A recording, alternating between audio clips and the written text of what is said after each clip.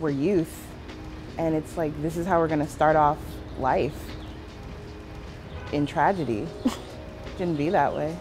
I want to have a home. Like I'm tired of this like temporal, like I don't know where I'm living, I'm just going by, I'm figuring it out, and I just said I want to ground myself. I want to make my foundations. We shouldn't have to fight for housing for low-income people. With rapid rehousing, it is setting young people up for success because the lease is in their own name. They get their own place, they get privacy, which is key, especially to their development right now.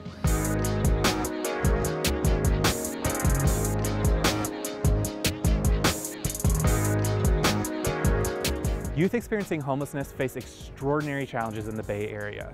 High-cost markets, gentrification, and insufficient access to services. We're here working with our partners at Rising Up, which is a coalition of organizations that are deploying rapid rehousing and problem-solving solutions as prevention to youth homelessness.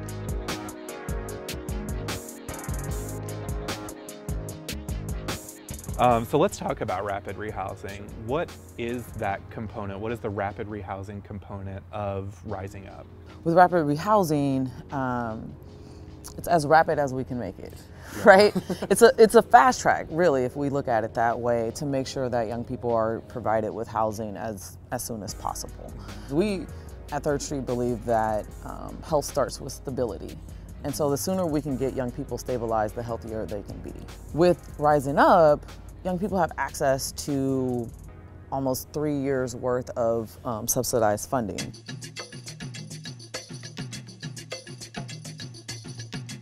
What was your first night like in your rapid rehousing apartment? Like, what was it like to put your key into your door and like go into your apartment and sleep that night? When she gave me the keys, I was like, I'm that man. Like, I know, like, I see my future now. It's so clear. Like, it felt really good. It felt really good to be like, okay, yo, like, this is a major stepping stone in your life.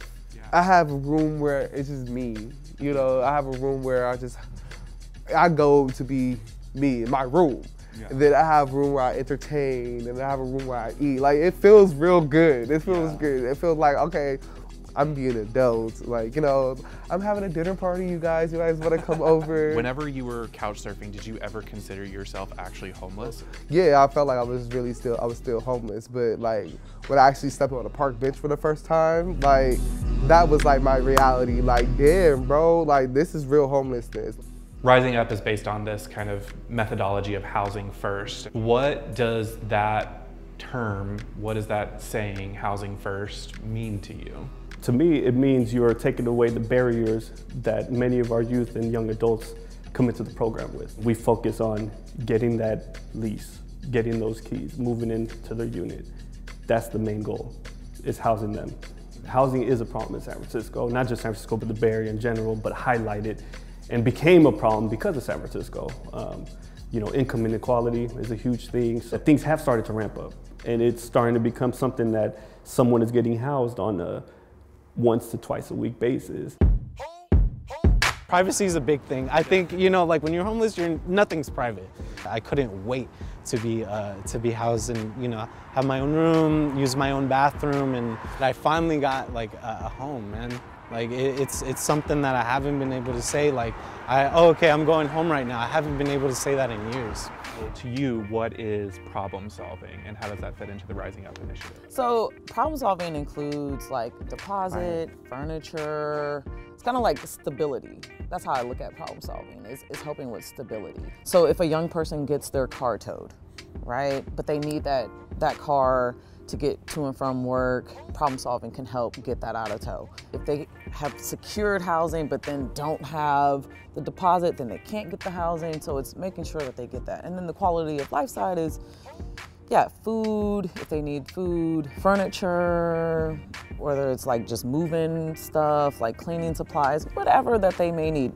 Keeping them out of our homeless response system. Yeah, exactly. That's the key, right? We want to keep them out of our... the problem that it's solving. Right, we want to keep them out of the homeless response system. Yeah. I would say anything for our youth when it comes to problem solving is we focus on them individually.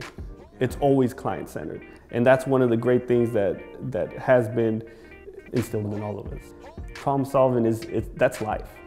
it's challenges, seeing what resources we can get you connected to make sure you're connected to like a food pantry, instead of saying, well, if you go, maybe you can get a 20-piece chicken nuggets, you know, and that'll last you for dinner and maybe lunch.